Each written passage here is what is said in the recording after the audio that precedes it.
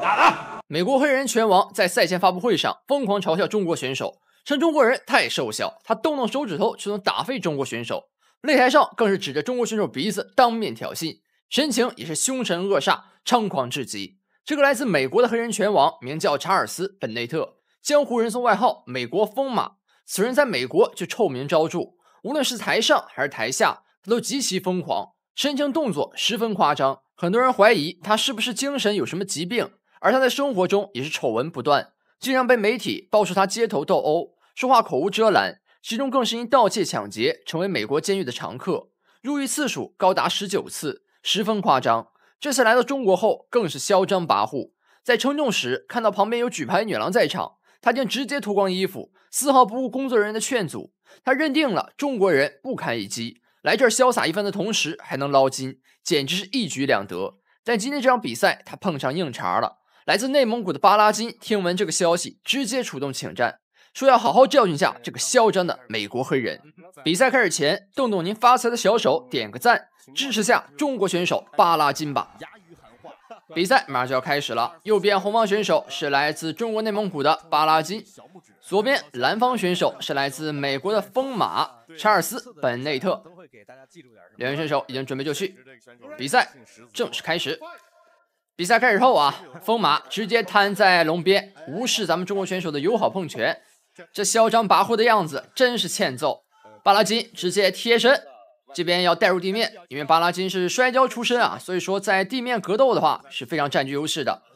疯马这边还招手向观众打招呼，脸上啊满不在乎，但实际上呢已经被带入地面了。现在你可就插翅难逃了，嚣张的疯马还能快活多久？咱们拭目以待。现在巴拉金正在抢夺上位的优势权，疯马力气也很大，没有给到过多的机会，从后方压制，疯马用腿部不断挪转身位，现在直接绞住对手了。这个位置还是占据优势的，左拳开始进攻，疯马开始调转身位，不想给到过多机会。两位选手的力气啊都是非常大的，所以说在地面中还是不相上下。但巴拉金不断用重拳击打对手面部。刚才也说过了啊，巴拉金是摔跤出身，目前呢他的生涯战绩是23胜3负16终结，现在啊还处于一个连胜阶段，所以说现在他可以说是势头正盛啊，状态非常好。那对上疯马，这场比赛打得非常有主动权，疯马用尽全身力气将巴拉金推开，但巴拉金没有给到他过多喘息的时间啊，瞬间又回来了。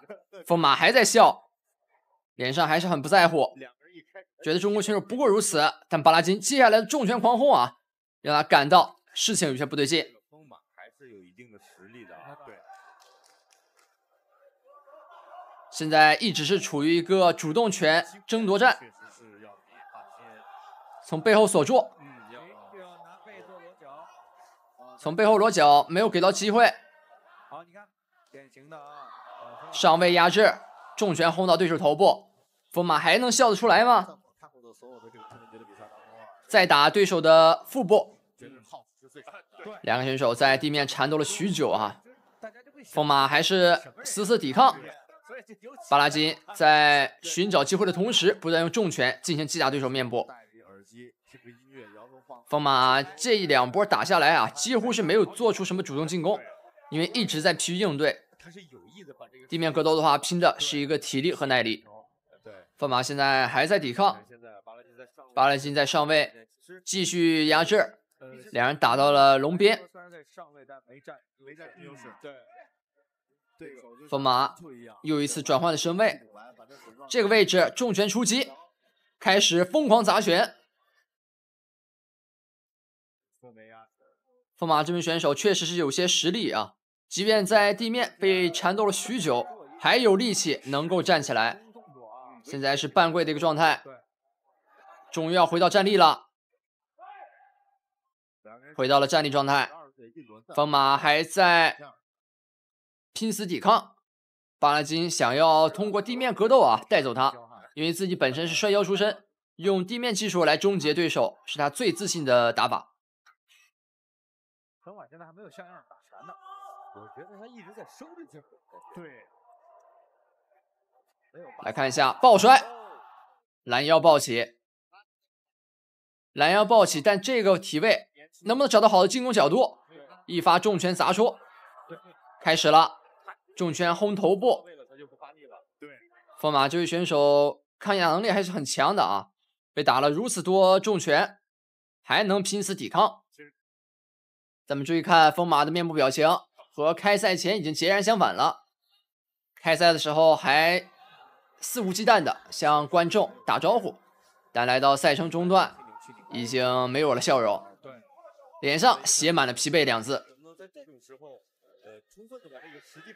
这个位置的话，巴拉金有些危险，被对手锁住头部了，很快挣脱，砸拳没有打到，现在躺在地面。看一下巴拉金，又一次冲了上去，两位选手回到站立状态。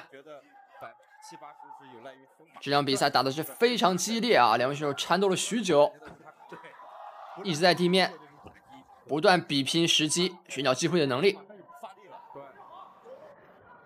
这一波又带到地面，来看一下，重拳轰到头部，用肘部压制对手，不想让对手的颈部有过多的移动，要找到攻击角度。第一回合暂告一段落。这一回合由于斑马的疯狂抵抗啊，显得整个比赛的过程显得十分冗长，但是第2回合就会截然相反了。观众朋友们擦亮眼睛仔细看，第2回合的节奏啊相当之快。比赛一开始，两位选手就进行了近身的一个缠斗，巴拉基还是想继续带入地面，疯马不断抵抗，不想再进入地面了，想要在站立进行格斗，但巴拉基死死追缠，带入地面，成功施展地面技术。来看一下这个体位，肘击砸到对手头部，这一肘力度相当之大啊。台下的美女也是疯狂的在喊巴拉金加油啊，还有喊我要嫁给你的。这个体位来看一下，已经形成了裸脚的姿势了。看看疯马还能不能抵抗，疯马在用腿部不断移动。这个位置巴拉金力度越来越大，疯马拍地投降。这场比赛结束的很快啊，第2回合开始没多久就已经是将对手裸脚送走。咱们来看一下回放啊，这一波打得相当凶残。注意看疯马的手部动作，轻轻的一拍，随后手臂直接垂了下去，在松开裸脚的这一瞬间啊，他整个人是瘫软在地，直接被搅昏过去了，当场昏死。赛前居然还不跟我们的中国选手啊友好碰拳，而且呢直接瘫在笼边啊，等待中国选手来找他，这个样貌姿态啊实在是过分的嚣张了。但这个结局非常的舒适。那么不知道大家看完之后啊有什么想法没有，欢迎在评论区留言讨论。如果大家喜欢本期的话，不要忘记点赞、收藏、关注。我是旭峰，我们下期礼拜3再见。第2回合59秒降服获胜。